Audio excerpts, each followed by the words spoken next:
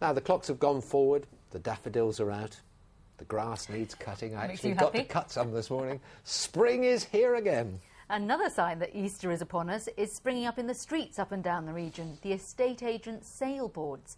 There's something about this time of the year that makes people want to move on. Our business correspondent Richard Bond reports. Nice and big. We call it our party room. Right. There's lovely real fires in the fireplace there, and we've had lots and lots of people in this room, as you can imagine. Nice, yeah. Kate Baker has just put her family home on the market. It's a 4-bedroom property, part of a barn conversion in the Cambridgeshire village of Yelling. The asking price, £475,000. We moved here when we were a couple. We now have 4 children. So we're really looking, now the boys are growing up, we're looking for somewhere that's a little bit bigger and that we can kind of spread out into. The estate agent handling the sale has noticed a big change in the market this year. Our listings are up something like 40% compared to last year, and my guess is that's because people have been putting off their move for the last 18 months or so. Last year, house prices rose, which was a big surprise. What with the recession and rising unemployment, it was put down to a shortage of properties. Now that's changing. Will there be enough buyers for all the extra houses? If not, will prices go into reverse? Aidan Branch is an estate agent in the Waveney Valley. His firm has seen a 50% rise in instructions or properties being put on the market. We need more properties on the market to satisfy the demand that is currently there. If we get a vast increase in new instructions, then we might see that causes, simply because of the supply and demand equation, it might cause a little bit of settling back again on prices and a slight readjustment downwards. The average house price in the east is £162,000, up 12% on a year ago. Prices are expected to fall this year because of the election and the austerity measures which will follow. Sellers had better make the most of springtime optimism. Richard Bond, BBC Look East, Cambridgeshire. And if you're not trying to sell your house this weekend, there's plenty of football to go and see. There's a lot at stake. That's a great link, isn't it? If you're trying to sell your house, you've got to stay in all weekend. Norwich City are very close to promotion. Peterborough could be relegated. Here's Tom Williams. Thank you. Where to start? Let's go with Good Friday's fixtures. These are the matches in League One. Colchester, whose automatic promotion hopes are fading after going 6 games without a win, go to Exeter. Norwich travel to Tranmere. The Canaries with an 11-point lead at the top after their terrific win over Leeds. What chance they could just take their eye off the ball tomorrow, playing a side in trouble?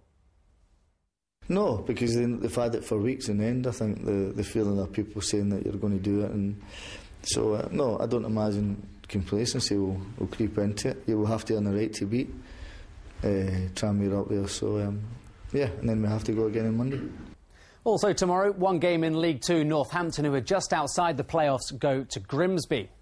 A penny for his thoughts. Ipswich boss Roy Keane. The club this week issued a statement saying they're fully behind the manager and that he'll be in charge as usual against Reading on Saturday. But the pressure's building. And spare thoughts for Peterborough United. 13 points adrift at the foot of the Championship. They'll be relegated if they lose at home to Newcastle and other results go against them. I haven't looked at all the permutations and haven't really come into my mindset. We know at some point that it's likely to happen. But it's not coming to our thinking. We're purely just concentrating on Newcastle, their players, and how we want to go about our business and make sure we're competitive and we're putting a good show.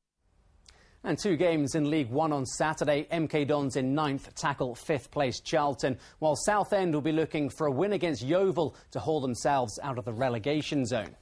On to golf. She first picked up a club aged 2, won her first competition at 7, and now at the grand old age of 14 is beating the professional. Kettering's Charley wants to become world #1, and the way she's going might just have a chance. Jonathan Park reports. You've heard the expression stardom young. Well, it describes Charley Hull's golf career to a T.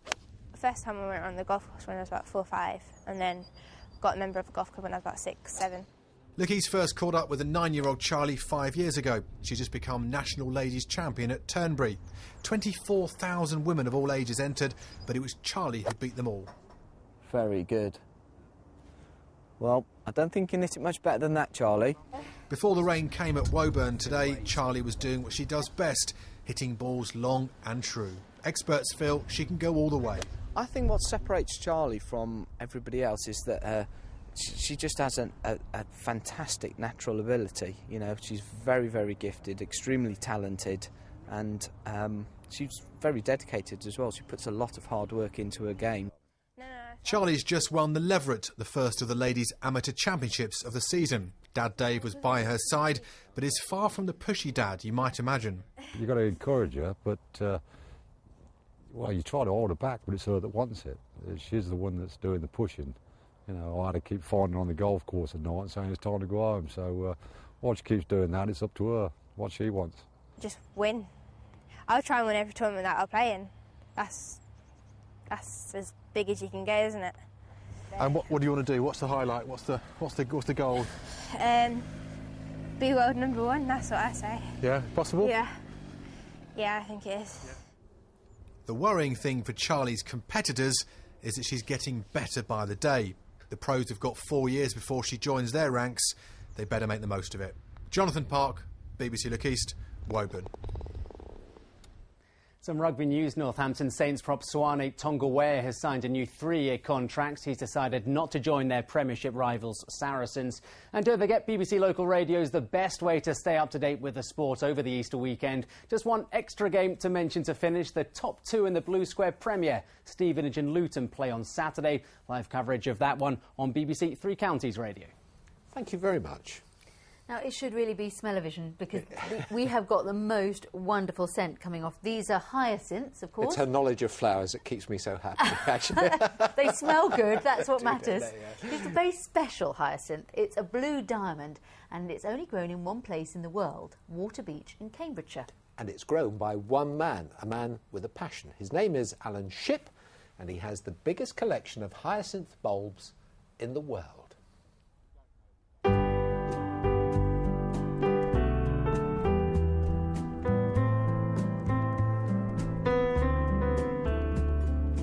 I always describe it as a paying hobby, in that I've got the hyacinths, I'm saving them from extinction, a conservation project. I've got the beauty of seeing them, meeting the public when they come to visit, and at the end of the day make, and I'm not exaggerating, a little bit of money for myself.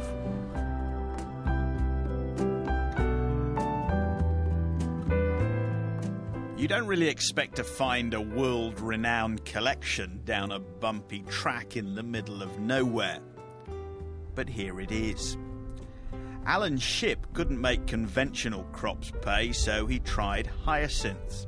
Now, he has 180 varieties and is the only commercial producer in the UK. So this is the world's best hyacinth collection. I like to think so. It is certainly, numerically, for a number of varieties, it is the world's largest by a long chalk. You see, you should be a millionaire. You should be famous throughout the world. What happened? What went wrong? I am known throughout the world, but I'm not a millionaire. Are you known throughout the world? Oh, I Google myself, and well, mainly someone said I've Googled you, and you're more famous in America than you are in Britain. Not anymore, he isn't. Step forward, Alan Shipp, a modest man, a lover, a collector of the hyacinth, and a real garden great. Mike Liggins, BBC Look East, Waterbeach. A lovely man. Fantastic. Yeah. What a lovely sight as well. Terrific scent in this office. All we need now